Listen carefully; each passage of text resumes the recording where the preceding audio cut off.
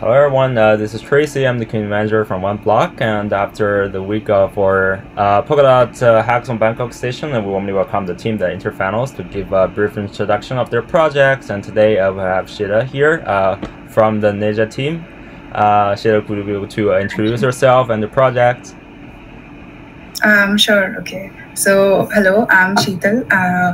I'm a Substrate developer. I'm a PPA Singapore graduate, and I'm currently working with True Network as a Substrate developer. I'm contributing into their pallet design. So, yeah. And the project that I built for this hackathon was Neja, which is I was part of the tooling track, wherein this is a utility pallet, which any Polkadot chain can enable it to enable stateless cloud functions on their chain.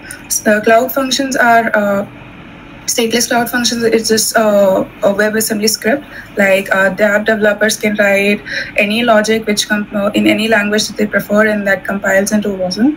And because they are stateless, so the chains don't have to have the overhead of enabling smart contracts. This is like a lightweight alternative to smart contracts. So it can like ramp up the pace in which you can develop an app and take your product to the market. So that was the idea.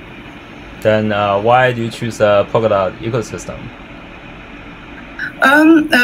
So the reasons for choosing Polkadot was like the tech is amazing. I am also a nerd. I love all the new developments that have been going on, how dynamic we are with, and everything is always something new is always happening. We are not stopping. We have not decided at one thing, okay, this is good enough, and now we are moving on to something else. We are constantly iterating and reiterating. Now, also, one thing that I love the most about Polkadot is how open and transparent we are with the governance. That is the best part about it, how the community can actively contribute to every decision that is made on Polkadot, on any parachain. And so I like the most that about Polkadot, yeah. Then like you have probably mentioned some like features. Can you like give more in details, like break down like what's the specific key features that you think can attract users of your project? Yeah, sure. So actually, like because I was when I was just starting out in the Polkadot ecosystem, I learned like the first idea that I had, because my background is in data science, was my first idea was to create an analytics platform for Polkadot for dApps, because like in Ethereum we see that a lot of dApps use a lot of different protocols, because we have that component design wherein each protocol is doing one specific function for your dApp. So here I saw that like even though Polkadot has like even better technology for doing that, you have different chains that do that for you, but we don't see a lot of dApps that are using that. You would just see like someone just writing yet another contract. We are not actually utilizing the real functionality that Substrate provides as a framework, which is this palette design. You can design these structures, the dApps can leverage it, but you would just see like a dApp created by the chain, and then other dApps that are just a subset of those features the palette the chain is providing, like out of the box. So I didn't find a lot of innovation there. So the reason that I found was that you have to learn Rust, you have to understand, you have to write, you have to learn Ink, and like there is a lot of, the learning curve is exponential before you can even start writing logic, your business logic or your innovation with your dApp idea. So the whole idea was that how can we make it faster? So we have this concept of cloud functions in Web2, wherein a lot of functions of these functionalities of these dApps do not require us to store state, and a lot of data should not be stored on chain.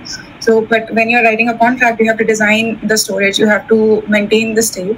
But with cloud functions, we can like just use the chain storage, and the dApps can directly start innovating and designing and have this programmability of designing their business logic, directly get into that. And so because my idea was that, so the other part that I focused was creating this Next.js CLI tool, wherein you can directly just enable it. So you can from this tool, you can directly just within your dApps development environment, you have to just write it. You can you don't even need to think about writing a contract or even interacting with that. Within your development environment, you can directly write your business logic and leverage the chains functionality.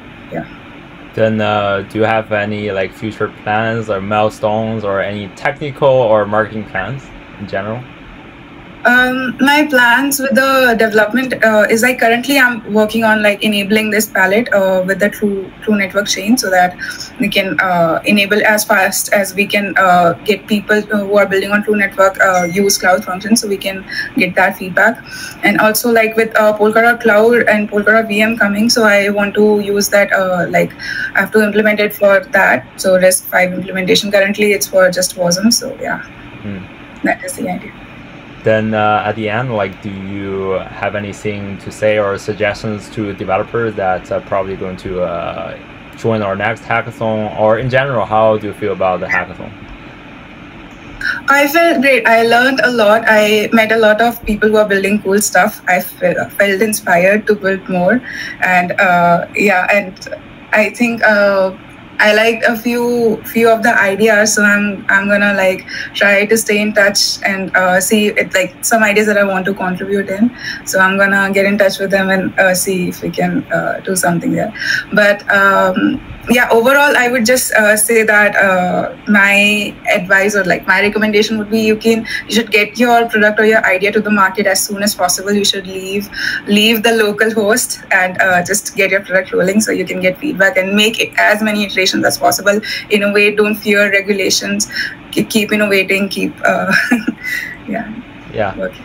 That's good. Then we're looking forward to seeing you have more like collaborations, more progress, and probably seeing you next year for the next Polkadot Hackathon. So thank you. Sure.